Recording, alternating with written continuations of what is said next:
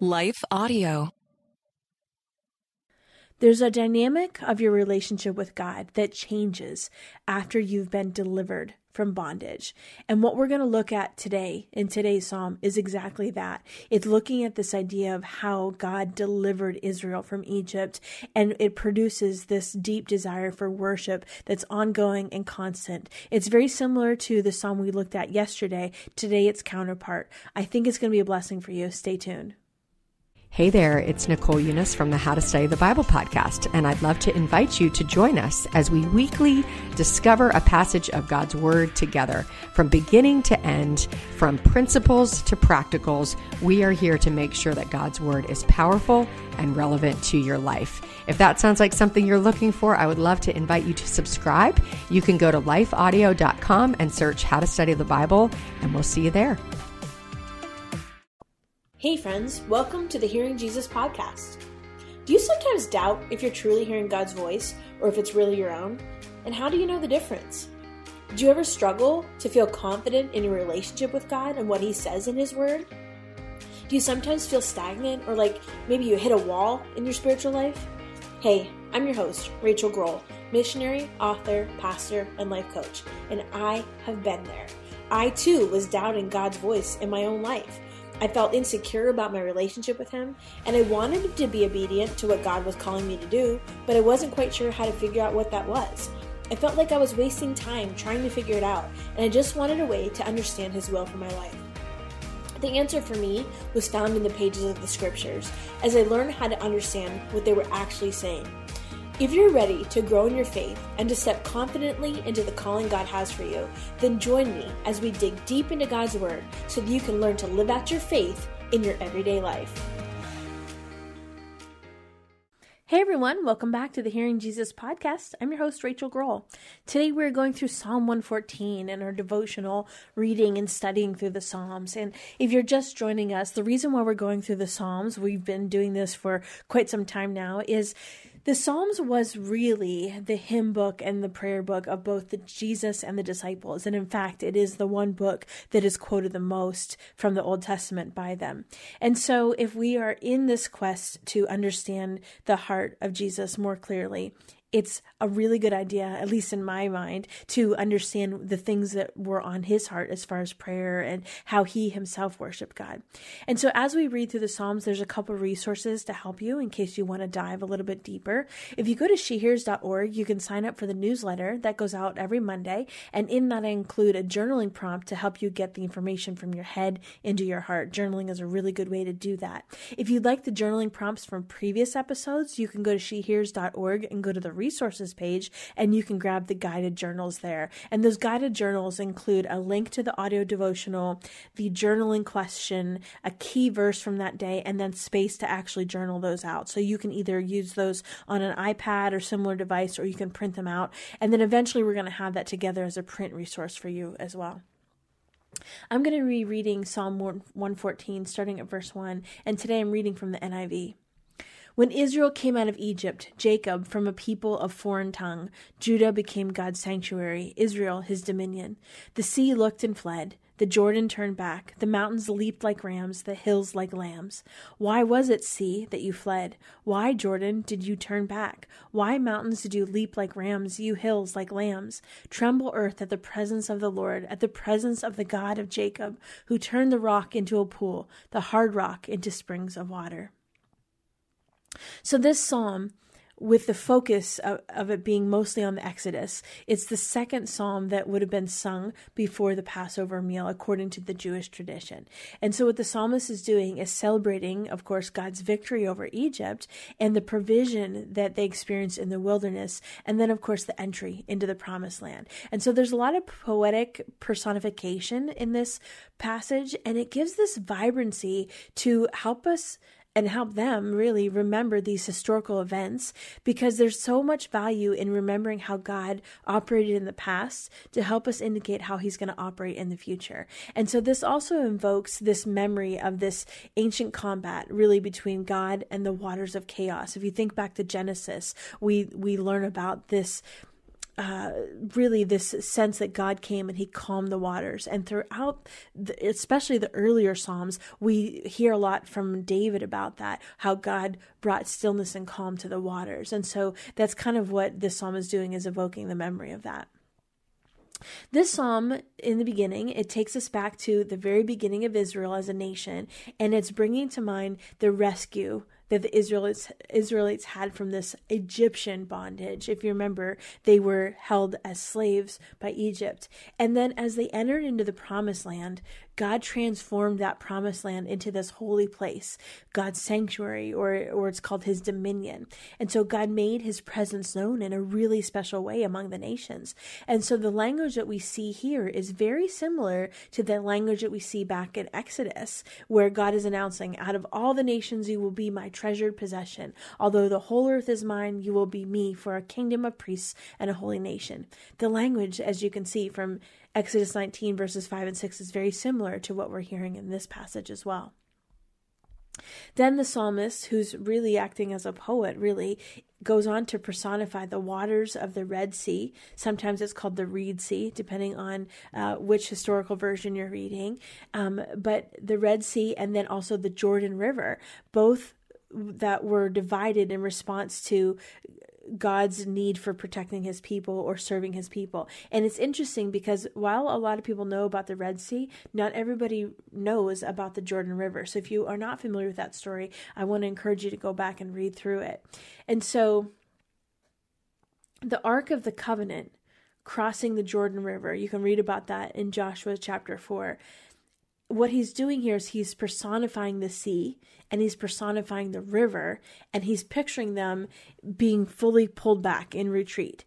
And he's really kind of pulling on this idea of this ancient symbolism of the waters of chaos and evil. I mean, the chaos would have been representative of evil, and then the creator God, who is the one that subdues and controls. And so there's an allegory here that we can really or maybe I guess I should say it's a metaphor that we can really identify with the water.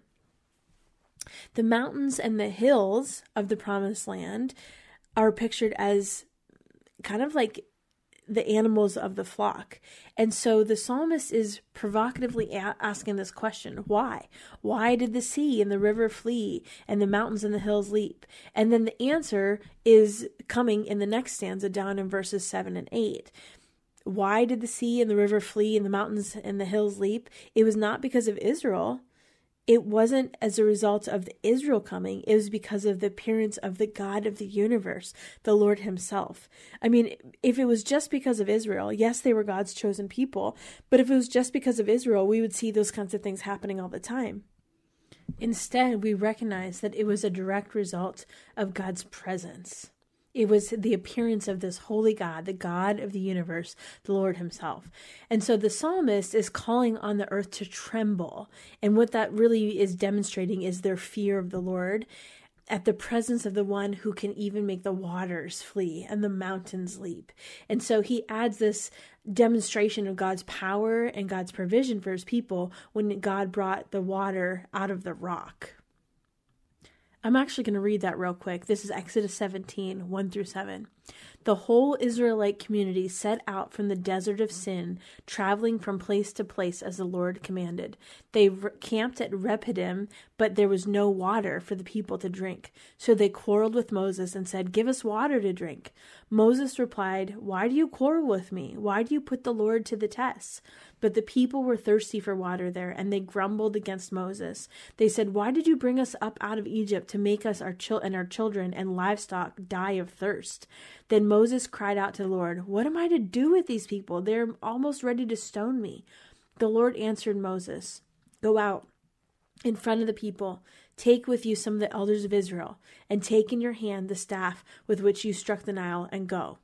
I will stand there before you by the rock at Horeb. Strike the rock, and water will come out of it for the people to drink."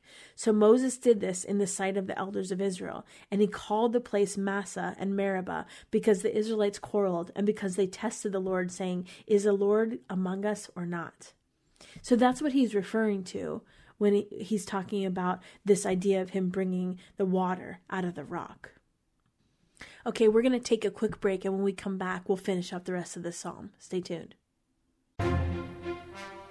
Once in a generation, a podcast comes along with the power and eloquence to inspire us all. This show will entertain you while you wait for that one. Join two best friends, author and former history teacher John Driver and comedian Johnny W. for hilarious and authentic conversations about life, history, culture, faith, and everything in between. You can listen to Talk About That wherever you find your podcasts or at lifeaudio.com.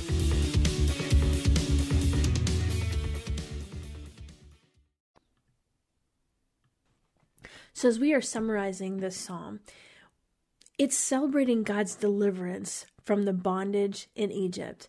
And it's also celebrating his provision during that wilderness wandering and Israel's entry into the promised land. It's calling on the earth to tremble before him or fear him because of the marvelous acts and the things that he's already done. And the people of Israel are not just like the other nations, but instead they are separate because this holy place, because of God's presence in their midst. It's not that the people themselves were any different than you or me. Essentially, they were special because of God's presence being amongst them. That has an implication for us as well. The reality is we can recognize that God's presence among us as believers is here, is present, is providing for us because of who he is. Not because of who we are, not because of what we did, not because of what we didn't do, but because of who he is. You know, the life of Jesus and the ministry of Jesus really follow this pattern of the Exodus, this wilderness wandering, and then the conquest of the promised land reminds us that just like Israel, how they look to their past for hope, we can look to the death and the resurrection of Jesus as the place for our hope and for us to have confidence so that we can live in this really uncertain present season that we're in. And just as Israel was God's sanctuary among the nations, because of the presence of the Holy Spirit, amongst our hearts, amongst our lives, amongst the body of Christ today, that church serves the same function. And I'm not talking about little c. Of course, there's an expectation that the Holy Spirit is present and working in your little church, little meaning local church. But I'm saying the global church, the big C church. The presence of the Holy Spirit is what gives us hope for today. So given that insight, I'm going to go ahead. I'm going to reread starting at verse 1. When Israel came out of Egypt, Jacob from a people of a foreign tongue, Judah became God's sanctuary, Israel his dominion. The sea looked and fled. The Jordan turned back. The mountains leaped like rams, the hills like lambs. Why was it, sea, that you fled? Why, Jordan, did you turn your back? Why, mountains, did you leap like rams, you hills like lambs? Tremble, earth, at the presence of the Lord, at the presence of the God of Jacob, who turned the rock into a pool and the hard rock into springs of water. Father God, we thank you that you are the God that brings water from the rock. When we are facing situations and knowing that it seems like in the physical we don't understand what's going on, that you are the God that brings water from the rock. God, help us to have hope in that place. Help us to have hope over those seasons or those places in our lives that are dry, that are barren, that we don't understand how it's going to work. God, help us to have hope because of who Jesus is, the redemptive work that he did for us on the cross, the presence of the Holy Spirit as he dwells in our hearts and our lives and within the body of Christ. God, help us to place our hope there. Help us not to feel overwhelmed with the uncertainty of the world that we live in today, but instead to look to you as the one that is certain. God, we thank you and praise you in all things. Amen. Hey friends, are you needing a couple more resources? I want to let you know that in addition to the resources I mentioned today on the show, I have a whole section of my website called the resources page.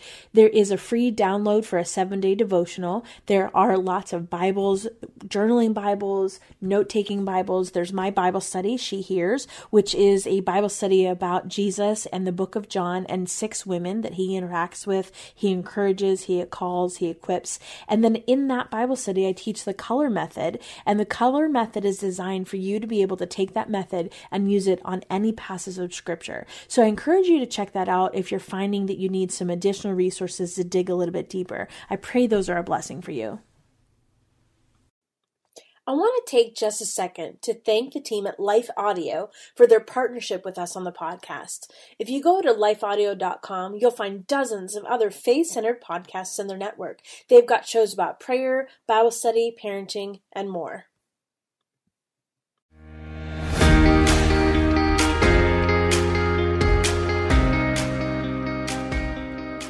Hey friends, if this podcast helped encourage, empower, or equip you for God's call in your life, I would love it if you would head over to Apple Podcasts and leave me a review. That's the number one way you can support my show.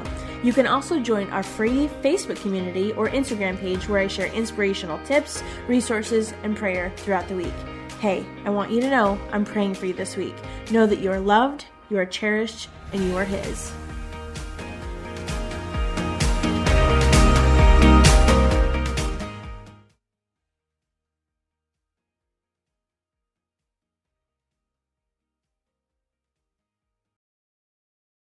The greatest red carpet you'll ever walk is through your front door. We're Dr. Josh and Christy Straub, marriage and leadership coaches and hosts of the Famous at Home podcast. With a realistic, grace-filled look at the struggles families face today, we cover topics designed to help you become a rock star under your roof, set healthy rhythms between work and home, and build a rock-solid marriage.